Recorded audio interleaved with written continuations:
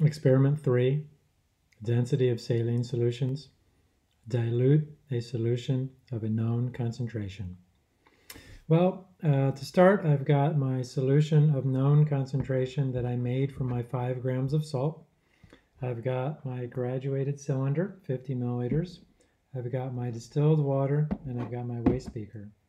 Now, if you'll remember, I just had my solution of known concentration with my 5 grams in here, so there's still some of that solution in here. Since I'm making a new solution and I'm diluting it with distilled water, I need to condition my graduated cylinder with distilled water. So I will do that once. Small volume. Turn it. Run the solution down the side. Conditioning is always 3 times. 2.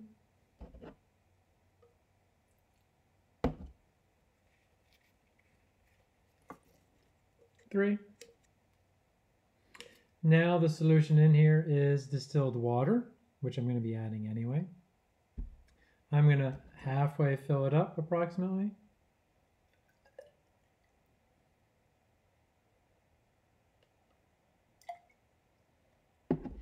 I'll get rid of my waste beaker for a minute here. I got, looks like 27 or so milliliters. I'll need my distilled water again in a minute. Now, you've been asked to take 10 milliliters of your more concentrated solution and dilute it to 50 milliliters to make a more dilute solution. So now to get 10 milliliters, I will now pipette 10 milliliters of my solution made with 5 grams of salt, or approximately 5 grams. I'm getting low on solution, so I'm actually going to turn it to make it a little deeper here. And this is one of the reasons you want to put this in your 100 milliliter beaker and not a beaker that's any larger than this, because your solution will have less depth if it's a bigger beaker. All right, so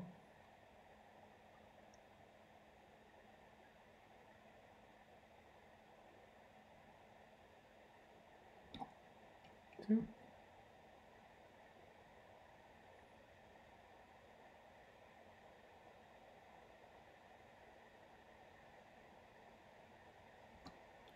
Four. And you want to be careful, just like in everything you do, but you want to be careful because dilutions will matter if you don't get it right on. Total of 6.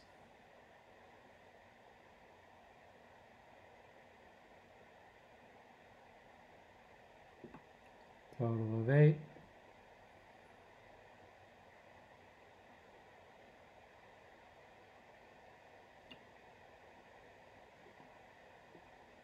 Total of 10. Now I'm finished with the solution right now. Now I've just added the solution here, so I'm going to swirl it. It actually looks like it's well mixed, but let me give it a little vigorous. Yeah, it's all well mixed. No swirlies, no density gradients, well mixed.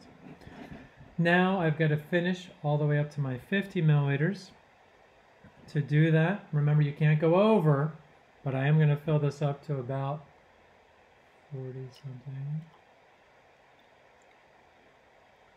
Fill that up to about 48 with my distilled water.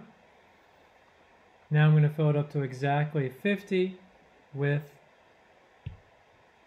my pipette. Could be any pipette this time, but I'm just going to use my same pipette. However, it did just have solution in it and not distilled water, so I've got to condition it with distilled water.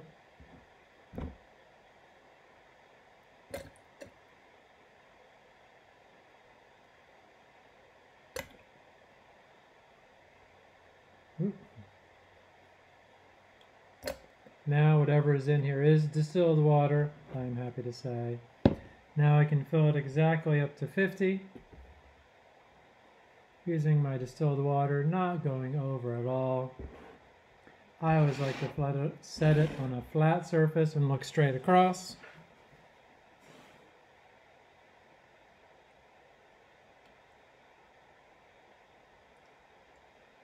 Seeing a little swirl is there because I am adding water.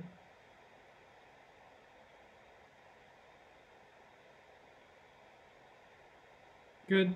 Anything that goes into the pipette, still a waste. Now I've got exactly 50 milliliters. Now I've got to mix it. And I will now mix, and inversion is allowed.